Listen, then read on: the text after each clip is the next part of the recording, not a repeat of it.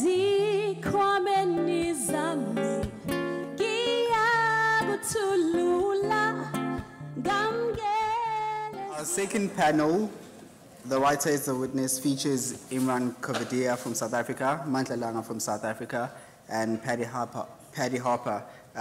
Let's welcome them to the stage, please.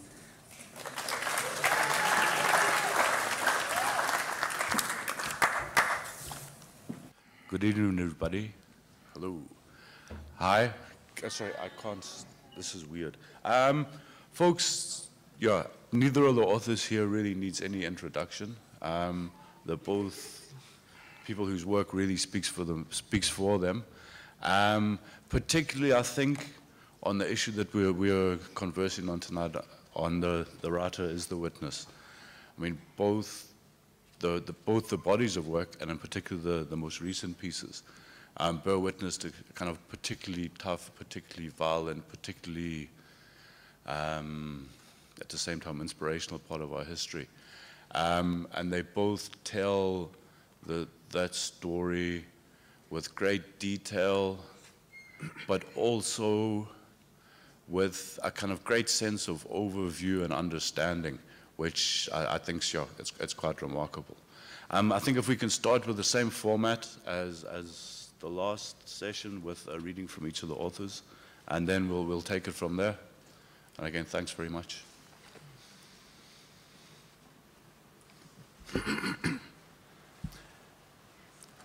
I thought you were going to go alphabetically. We can go alphabetically if you want. Okay. You want me to go first? You go first. Okay. I just chose a piece which could have come from Mandla's book. Or at least maybe overlaps a bit with Mandla's. It's just a chapter later on in my novel. Where there was sparks, there was fire. In Zambia in 1981, the chief had recruited him as an assistant. He used sparks to carry his vinyl briefcase and stay close to his person.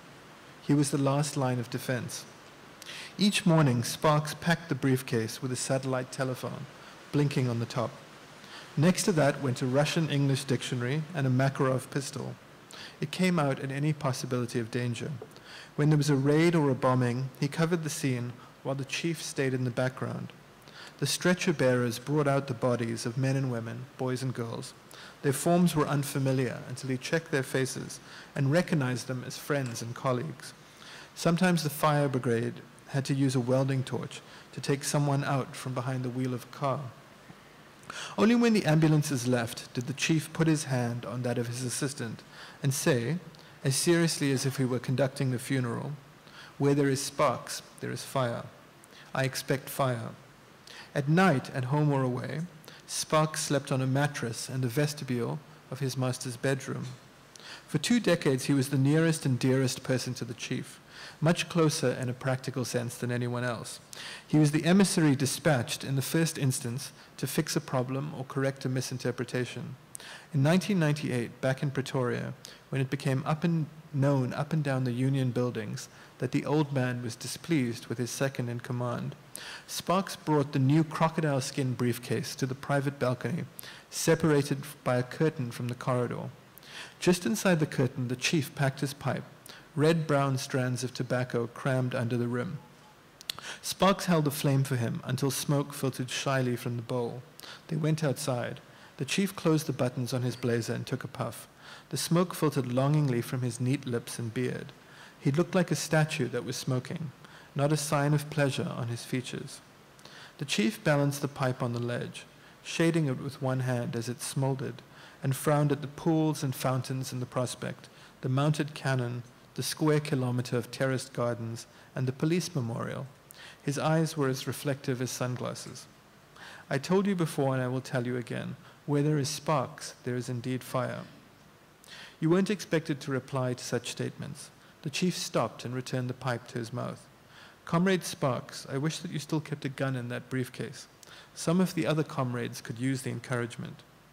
He pushed Sparks back through the curtain. Go and fix it now with the old man. He will take your word above mine. He trusts you above anyone. Remember this fact. He is the most famous old man in the world, but he is also the loneliest.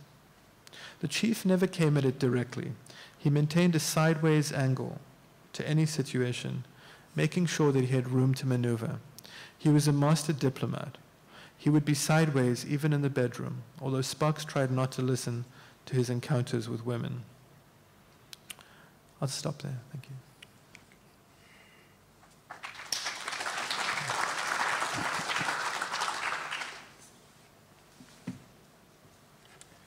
Thanks.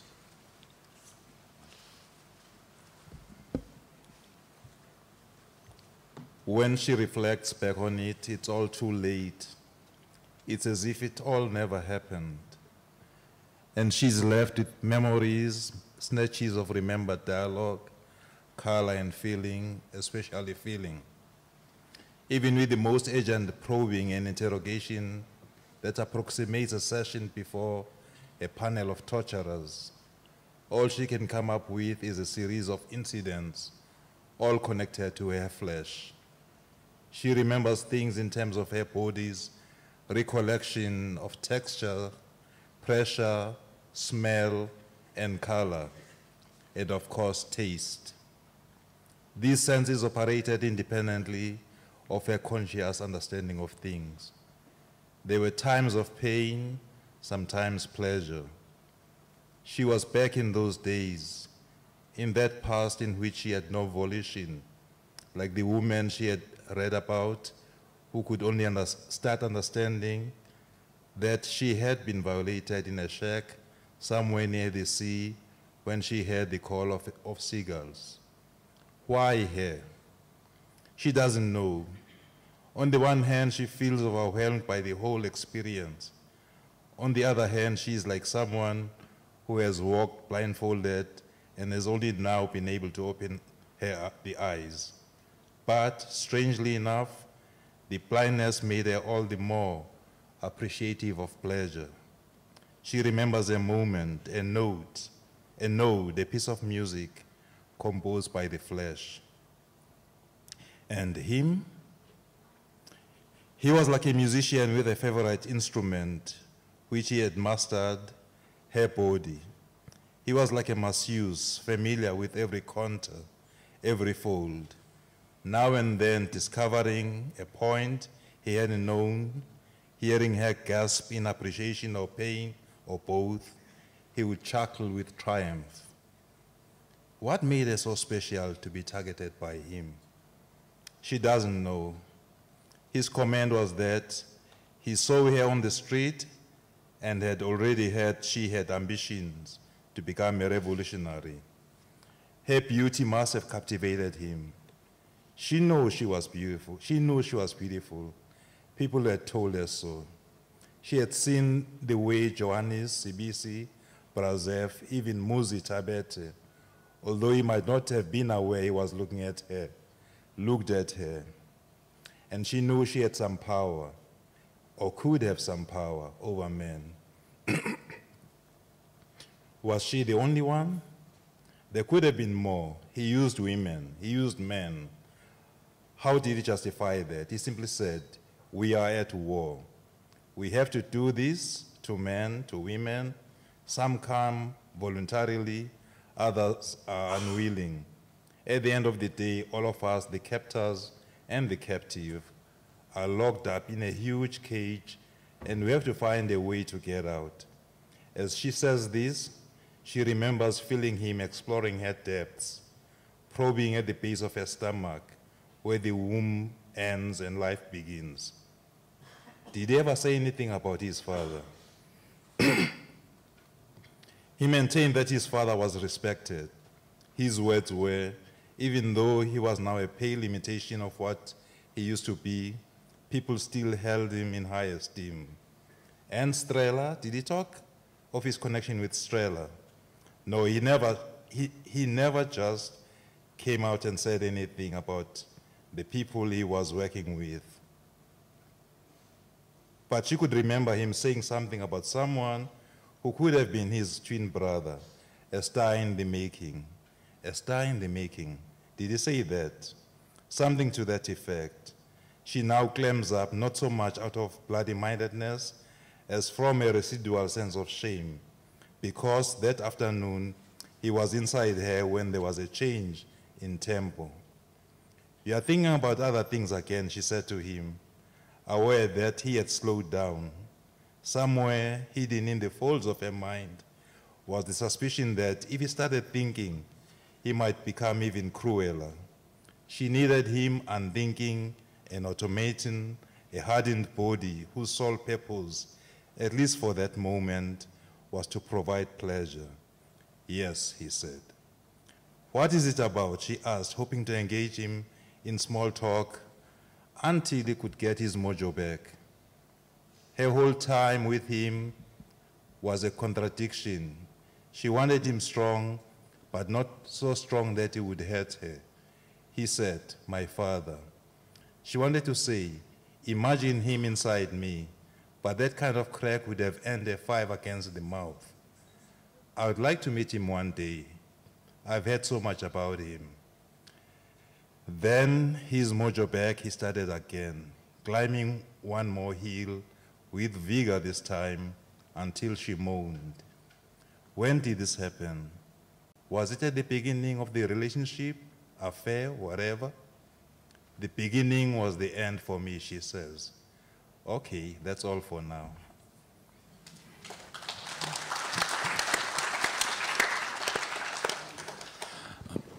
Thank you.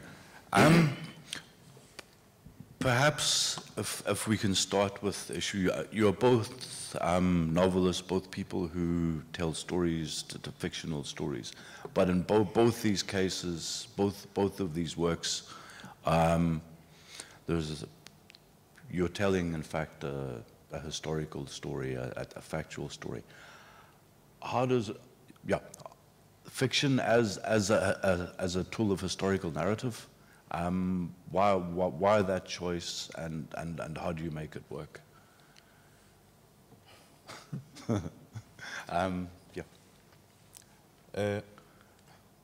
I think the theme today is a writer as witness, or writing as bearing witness.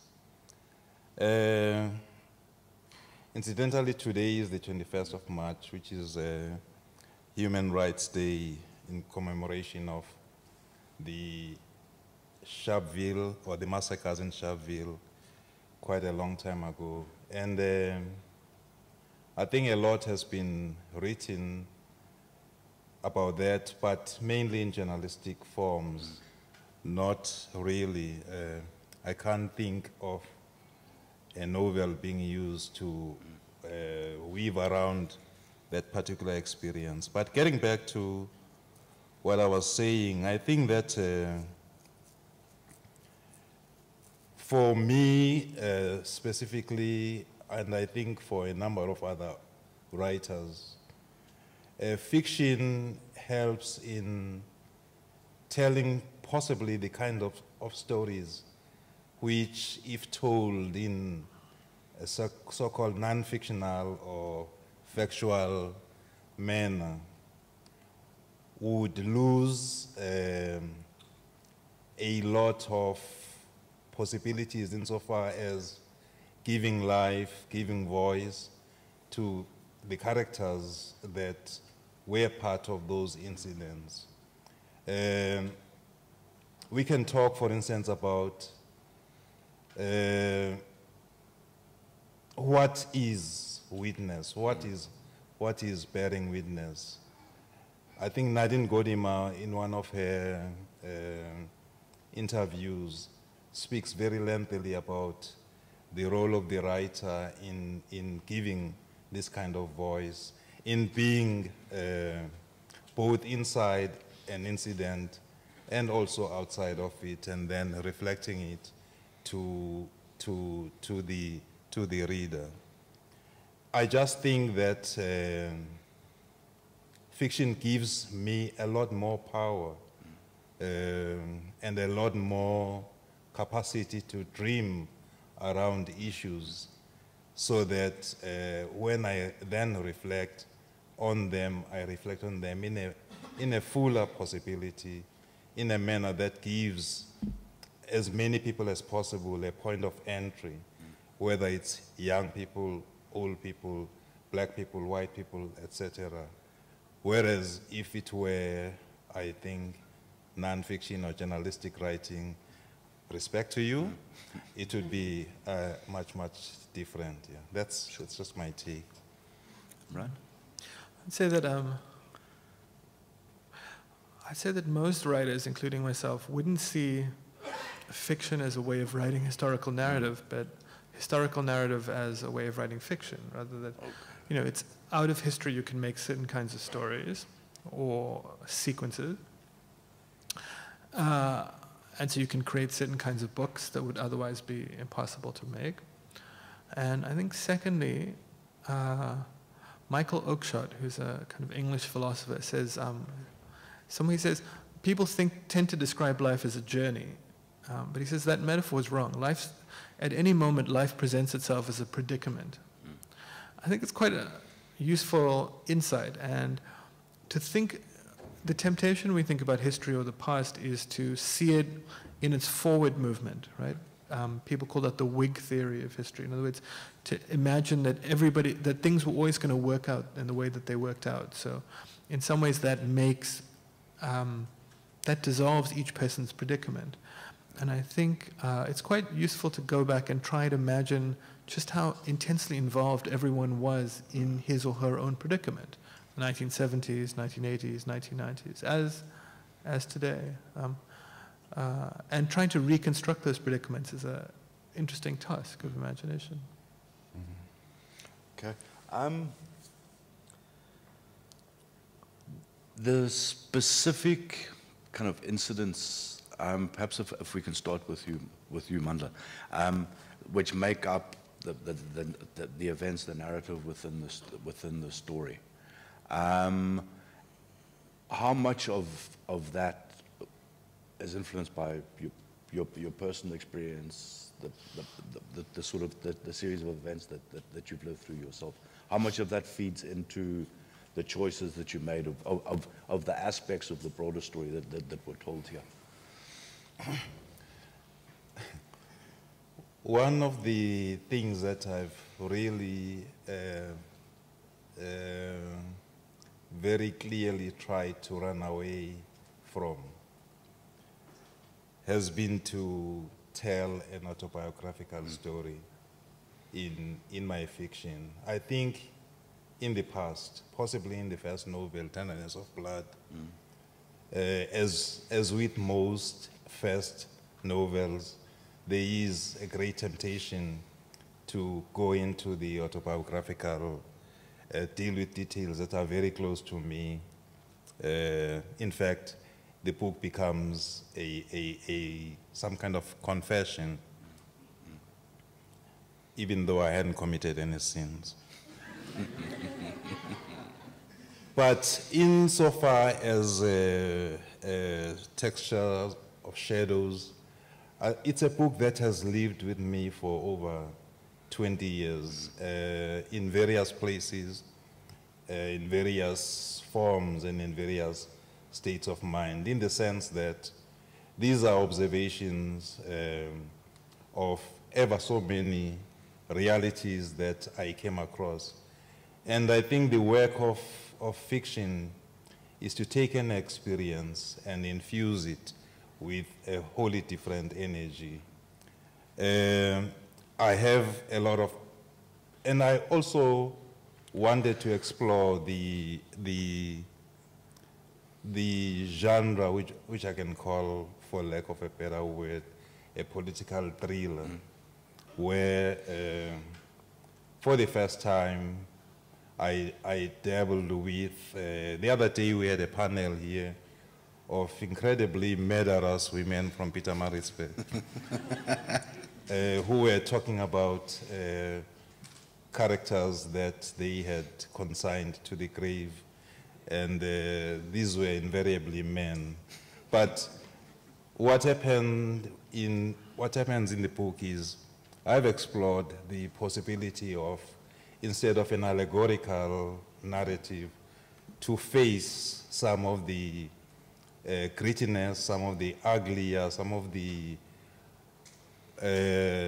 deeper circumstances around issues of death, issues of killing, issues of political violence, without hiding behind, how do you say this, the allegorical form. Because I have seen some of what I do describe, and some of it has happened in the context of my own family. But it is by no stretch of the imagination a reflection, a story of what I personally have experienced. And I think that it's a biggish book, and it also has got a vast array of characters. And it's a lot of composite characters, people I've encountered and people I've dreamt up, mainly people I have dreamt up, or have been dreamt up for me by others. And Imran, the choice of the sort of the incidents and the themes which you've explored in Tales of the Metric System, what sort of drove those choices? I don't know. I mean, when we say personal identity, we tend to reduce that to a particular name and whatever happened in your individual biography. But I mean, books also happen to you, and stories that you hear about are also part of your life. And as Madla points out, what you imagine is also part of the kind of larger container of your life. I mean, in a way, the point of novels, stories, and movies is to expand what your personal experience is. And sometimes you can imagine something better if it's a story told to you than if it's something you've gone through. Okay. But with all that said, I think if you read a book and it seems like a pure performance, right? Something that just has no connection to, certainly a novel, has no connection to the person who wrote it, as if it's something that's just engineered. I think that's a failure in probably in the engineering. So it has to seem in some way connected to the author's life, but in an indirect or redirected way, in the way that Mandla is describing. Okay. Both the works confront the more difficult, both in the storytelling, both confront the uncomfortable, more difficult sides of our history, and of particularly a specific period. What are the challenges for people writing the history of this period? How much flows from that sort of earlier experience? How different is that challenge? I'll go very quickly now. Who was this? I think it was Martin Trump, or one of the people commenting on South African literature of, I think I read this in the 90s, of the last 50 years, and he was saying that it's almost like a polemic, an apartheid polemic. And I think the difficulty with writing about South Africa, especially writing about in the South African fiction, has been the temptation to work on material that has already been worked for you, a plot that's already written itself, as it were, in the headlines, in the everyday circumstances, sometimes in popular theater. I remember when I was growing up in KwaMashu, we would really kill ourselves to go and watch some of the plays by Gibson Kent, which inevitably have got certain tropes, certain obvious representations that are supposed to be representations of the lives of black people. There would be a priest who's all forgiving. There would be a cantankerous shebeen queen who will drag you out of wherever you might be if you owe her. There would be a tsotsi of sorts, and then there would be some, what James Baldwin calls some weak-eyed visionary who would be, as it were, the praise or the spirit of the play. And of course, there would be somebody who would die, and there would be keening and wailing at the graveyard, and someone would break into a song. The fiction that South Africa presents to us presents fiction that you have these common, normal, usual figures, the cruel policeman, so stereotypes stitched together. And I think for me, there has been, it's always an attempt to deal with the interiority of the characters, what makes people do the things they do or not do the things they do. How do they wake up in the morning? How do they sing? How do they make love? How do they laugh? Rather than just these cardboard cutouts. And I think that is the big difficulty. Every time I come across young people who say, I've written this manuscript and I really want to get it published, and what can you do? How can you help me? And I immediately refer them to publishers, although I know that that's not what I'm supposed to do, because in most cases you find that those manuscripts are exactly those cliches that I'm talking about. And there also being a singular failing among some people, I'm not going to say among young people, of investing in reading and reading and reading as much as possible, which is where I think people would then be able to find and look at other examples of how other people have written, and also just get the experiences of, I think, even other cultures. That's, for me, is how I see it, you know.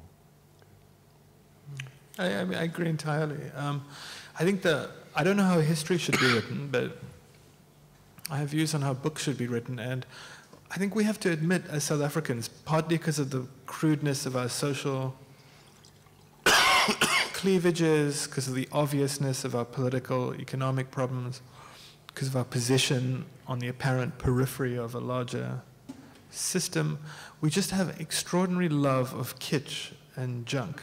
You know, junk ideas, junk rhetoric, kitsch books. I don't want to get into a fight with any contemporary writers because they're very frightening people.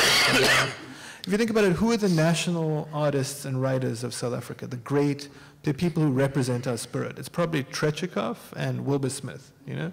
Those are our great products. And it comes from a certain kind of, lowest common denominator of thinking, of feeling, and of kind of commercialization.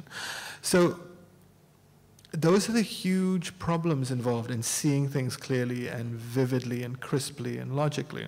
And to understand the past or to write books about the present, you have to resist or try to resist those kinds of temptations. But also you have to realize that those temptations are deep in the soul of most radio reviewers, book reviewers, many, not all, bookstores. And what they want to substitute, you know, interesting books cause you certain kinds of pleasure, but also certain kinds of pain, certain kinds of immersion. And what we're substituting for them in almost every case is a kind of junk literature which gives you much vaguer versions of those things. Generally almost no pain, except of a kind of pornographic or sensory kind, and kind of vague kinds of pleasure which are involved in having cliches of the kind Mandla refers to confirmed or reconfirmed for you. And frankly, resisting that is probably the most important challenge that writers have. Sure.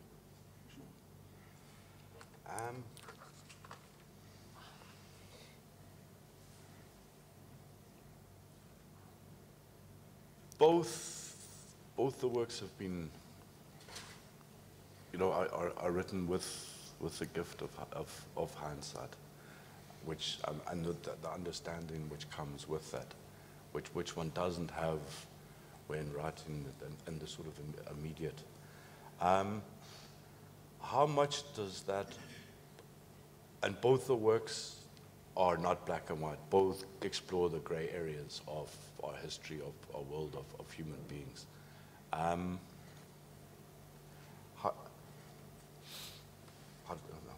Sorry, how does one articulate this? But how important for both of you is the exploration of those kind of undefined areas, the sort of the uncomfortable areas that? I think hindsight is obviously deceptive for the reasons that we can all understand. It implies that history has a meaning and a direction that we can decipher and understand who the good guys and bad guys are. And it would be very different writing a novel, a historical novel about South Africa in 1995 than it is nowadays. Right? And the most uncomfortable thing we're all trying to figure out is what are the continuous facts? What's undoing our democracy, and how is that continuous with how it was born? And are there things about our society or culture that that persisted and changed color somewhat between 1990 and 94? And I think that's the hardest question to ask. I mean, my guess right now is that it's not race so much as kind of a love of inequality, that in a sense our country from the very beginning had. It was founded in trying to get one person to do work for you, to command per person. And that's kind of remained constant. Whenever we're faced with the need to be an actual democratic country where equality is required, we'll always choose inequality, we'll always try and create exceptions to equality. And I think probably as a writer, it's quite hard to get at that phenomenon, but that's probably the key thing many of us are asking, trying to get at. When you talk of the past, even of the recent past, you are also talking of a past that has been informed by notions of what the battle, the struggle that obtained during that past, how it was shaped. And I think in the most, we create a series of myths about how that struggle was and how those battles were fought. I remember some time back when I got involved in a task group on government communications, and we went to various places in this country and elsewhere to look at, get a sense of the demographics. Who are the people who are at the lowest rung of the totem pole really when it comes to accessing information? And it was no surprise to find that the woman who is tilling the land, plowing the fields in Limpopo, for instance, would be the person most likely to be outside of the loop insofar as information is concerned. And then you start to look at what that means when you go into some of these communities in 1996, and people still ask you, yeah, we can hear everything you're saying, but when really is Mandela going to be released? Then you realize that you operate on the basis that everybody is on the same level of understanding of what's going on, whereas I think Thabo Mbeki did speak one time about, two countries existing in one country. It's even more complicated than that, because even that one country that is disadvantaged, meaning that's phenomenally, overwhelmingly black and female, that in itself is a reality that impacts very little on this country that is overwhelmingly gifted with everything that it can have. Then you look at all that, then you say to yourself, if then you start writing, to what extent do you also nod, because that's the only thing we can do, since we are not able to come up with a panacea for all the evils that are happening. You can only nod to that constituency of those women from Limpopo who are without any possibilities of. So in addressing the past, in writing, as far as I'm concerned, I think we have to, when we were in the camps, we used to say we need to march at the pace of the slowest. You need to find a way of bringing out perhaps some of the elements that exist in society that otherwise would remain totally unaddressed. Thank you. Should we take some questions from the floor now? Are we with time? Yeah, what a wonderful panel, both the writers and the moderator. I thank you for the very rich conversation. I have a question for Brahmanda, if I can. It seems that the texture of shadows, very complex, beautifully complex work, but it seems that one of the centers, one of the moral centers is in the character Narissa, Dr. Narissa. And I'm curious about that, as this is an isiZulu speaking Indian woman who, as she says, sometimes passes for an ignorant auntie. And she is loved by and protected and honored by all these men, living here in KZN for a couple of years. This is not the dominant narrative. So I'm interested if she was a historic figure, or why you chose her as one of the centers of morality for this tale. Very quickly, one of the noddings that I've been speaking about, when I was in exile in Lesotho, the one person that we were very, how do you say this, inexperienced, still raw, coming from South Africa, and finding ourselves in a place where we really needed to be incredibly careful, not realizing that Lesotho was in the belly of South Africa. And the person that took us by hand, our hand, was Phyllis Naidu, who has since passed on. And she also suffered a bomb attack, a letter bomb, which left many of the people around her maimed for life. But it was the fact that Phyllis exuded such, humanity that I felt, possibly without really thinking about it, that there is a story beyond Phyllis Naidu. There must be a way to pay homage to her. The issue of language, of an Indian auntie speaking Zulu, is something that has actually happened in various places.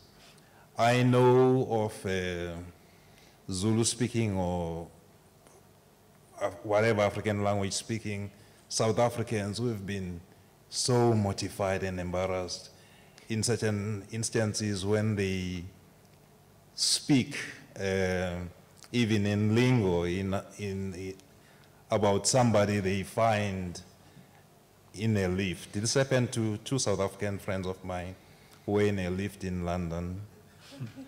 And they were seeing this one woman whom they thought was, did not understand what they were saying.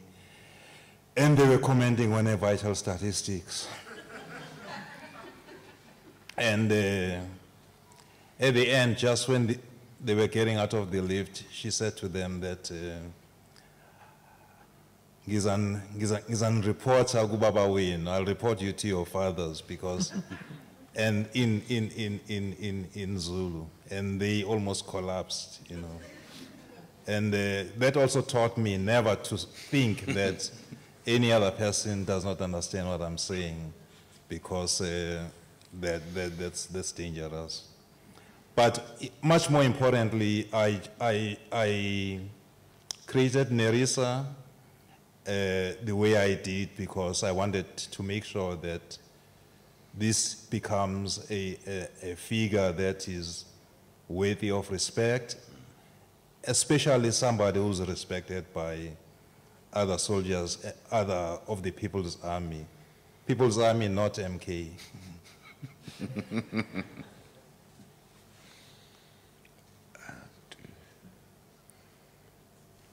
Over here. Okay, as writers, what audience are you hoping to appeal to? And then leading on from that, this section in particular this evening, when you write historical stories, how are you hoping to appeal to a generation that is of the youth? Number one, a generation that seems to not be interested in reading anymore. And number two, a generation that seems to no longer be interested in history. Thanks.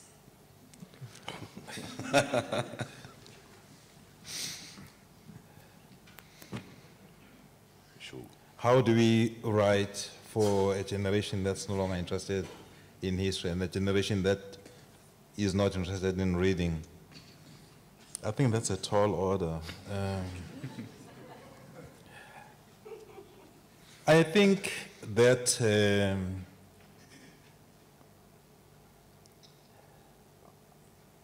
something that I said earlier about there being a need for people to read, but there's an even greater urgency in South Africa in that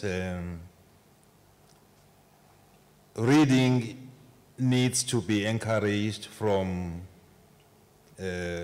I think the primary classes as early as possible.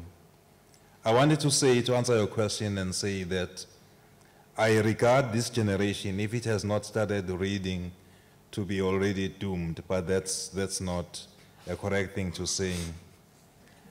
I would just say that this generation is a lot more advantage in the sense that it's got such a huge menu of choices insofar as literature is concerned, which is something that we were not favored with when we grew up. We grew up in a country that practiced censorship, where you really came across important texts or texts that could change your life through accidents, really, rather than a design. I think what is good now is that a lot of younger people are writing themselves, and perhaps with that, there will be a possibility for them to write in a manner, in a language that appeals to their peers. I know for a fact that younger people are writing for television, younger people are writing you know, for all sorts of media. I don't know whether Imran has, since he's a new father, whether... My son is not writing yet, but he's only 11 months old. The older one is may be writing. I don't know much about the younger generation, but the huge the thing to note about all younger generations is eventually they become the older generation. And if you look at, we don't know the numbers for South Africa. I don't really, but if you look at the U.S., who buys most books? Right? It's parents. Right? Mothers and fathers, generally white, upper middle class. But if you look at what they read, men tend to read military history, and women tend to read novels. And I think they're reading them for a good reason. There's something quite powerful in people that pushes them towards certain kinds of books. And I think the reason mothers read novels is they need insight into how configurations of people work, into how relationships build up or break down, into what society is like. And I think to the extent that people find that need here, they'll start reading. They may not start reading at 22, they may not start reading at 12, maybe they start reading at 42. But, you know, you read for a whole bunch of, ideally you read for a bunch of reasons that are quite vital for you, right? You see things changing and disappearing, because you've just been around long enough, they disappear. You see something odd about human beings or stuff around you, and you want to kind of understand that. There's certain kinds of pleasure or desire that you can only experience inside a book. They seem to happen enough. Now, it may still all collapse. It's certainly looking that way, but if you look at the history of classical music, people got worried about 50 years ago because they looked at who goes to the opera, for example, who goes to classical music concerts. Everybody who goes there is old, right? And will basically die within the next 10, 20 years. So cultural critics ask themselves, but you know, what's going to happen? And you know, it's 1950 now. What's going to happen in 1970? Everyone in this room will be dead. And it turned out there were a whole crop of new old people, right? So I think there's probably going to be some new old people, new mothers and fathers. Any over there, Susan?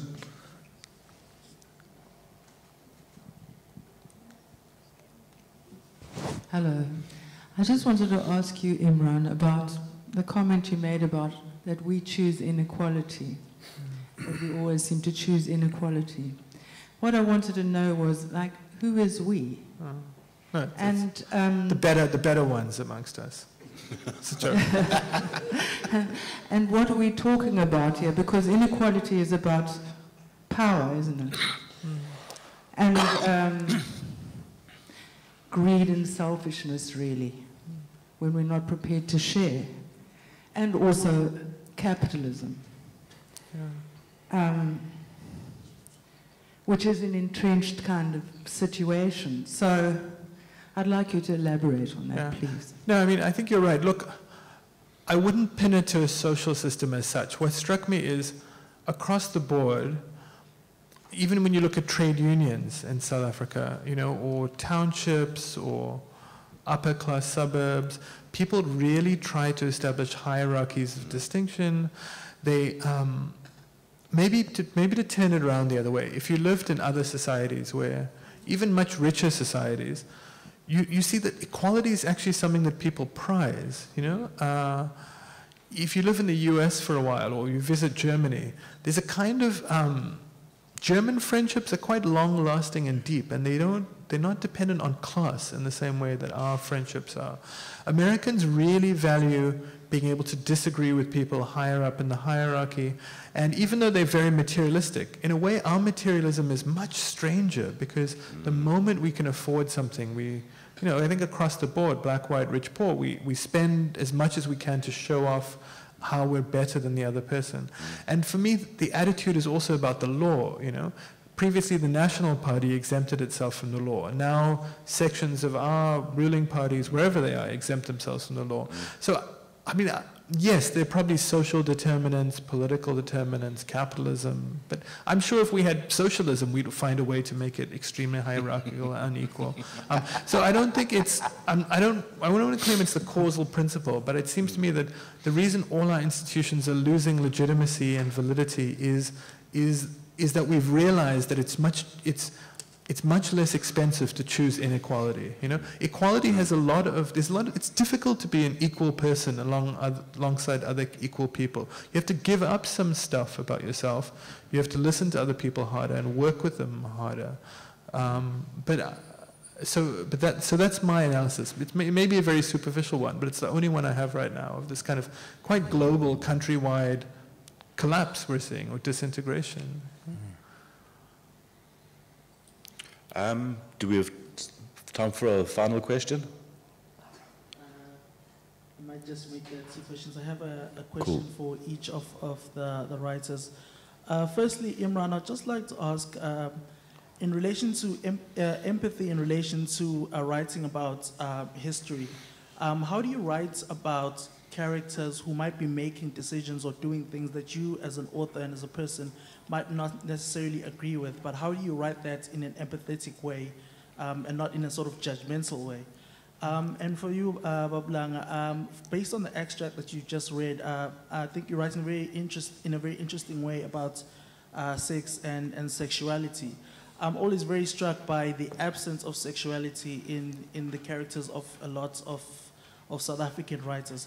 Can you tell us a little bit about sort of what is your thought process when you're writing about that, or when you're thinking about sexuality in relation to the characters you're writing about? It's going to put me in trouble with my wife. That is true, and Mandla's wife is formidable, but wonderful. So, I think also the extent to which we can imagine other people is quite wide, and the extent to which we can pretend to imagine them is even wider. So a lot of writing is engineering, to make it look right. For me, it's less about the decisions than trying to figure out or trying to remember what was it like in 1970 or 1973 and stuff. And really what I remember about this country is just, it was so controlled and policed, I think, as my sister used to put it, before 1990, we were terrified of a police car. Now we're happy to see a police car. Although now I'm not sure. She said this in about 2000. Now we're probably back to being terrified of a police car again.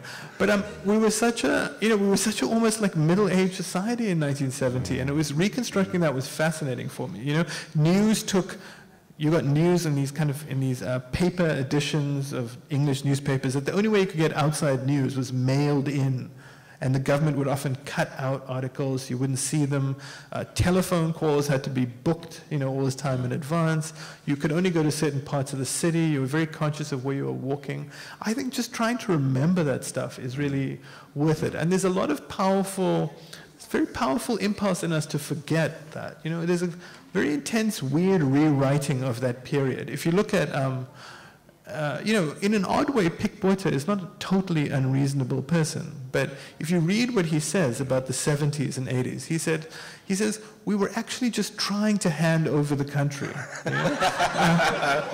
Read what he said just a few weeks ago. He said, we were desperately trying to find someone to hand the country over. But before that could happen, all this other stuff could happen. And that argument about, how the National Party was modernizing desperately and trying to find responsible people, it's actually a much more widely accepted argument than you would think.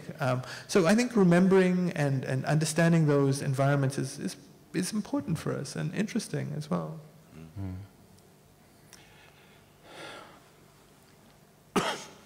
One of the areas that's always intrigued me when writing about sex is,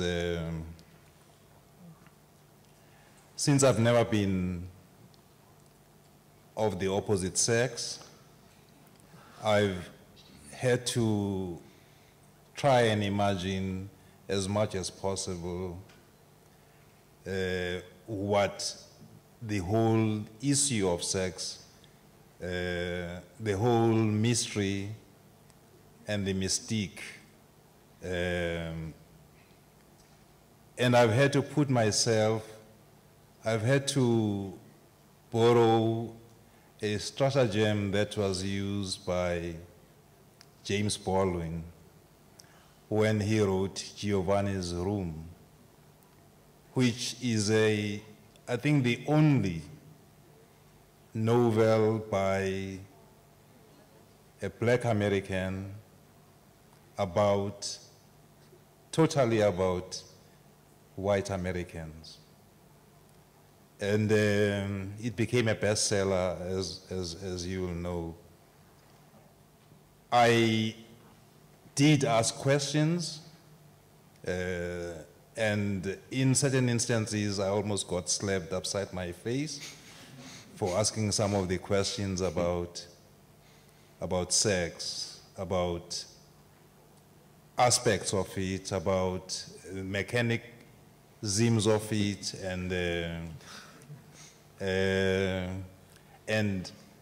but at the end of the day, if it's something that has caused someone to have an interest in it, and it's from what I've written, I think I have succeeded in imagining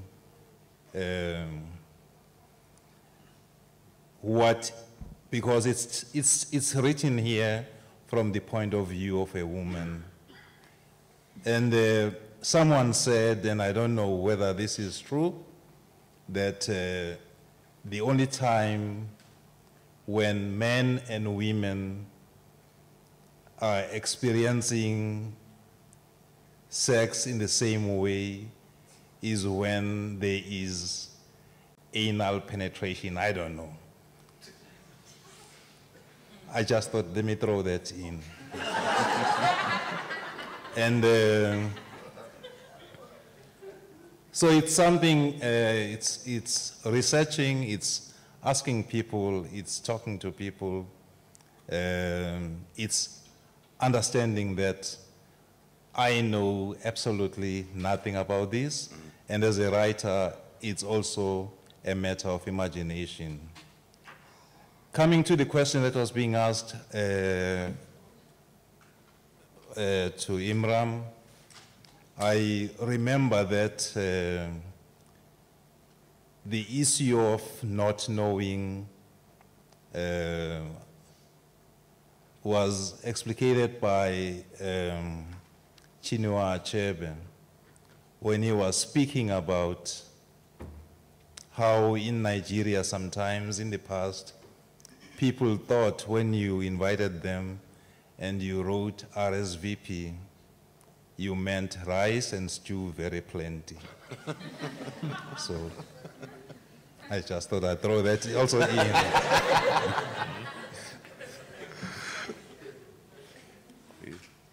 So, people, thank you very much.